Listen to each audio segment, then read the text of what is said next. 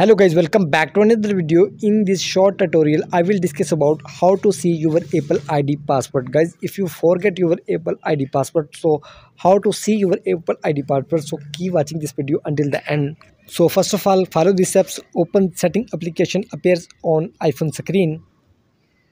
Here guys, now tap on Apple ID.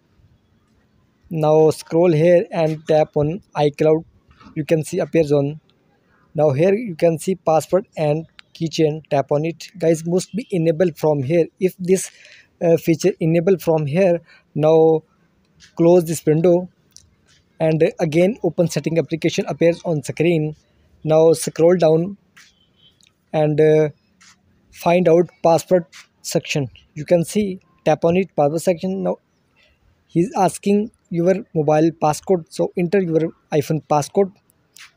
You can see after entering password, you can see my Apple ID password. Here you can see, tap on my Apple ID and you can see my Apple password. Here you can see appears on screen. You can see your Apple ID password by this method, and you can see all your auto saved password on your iPhone by this method.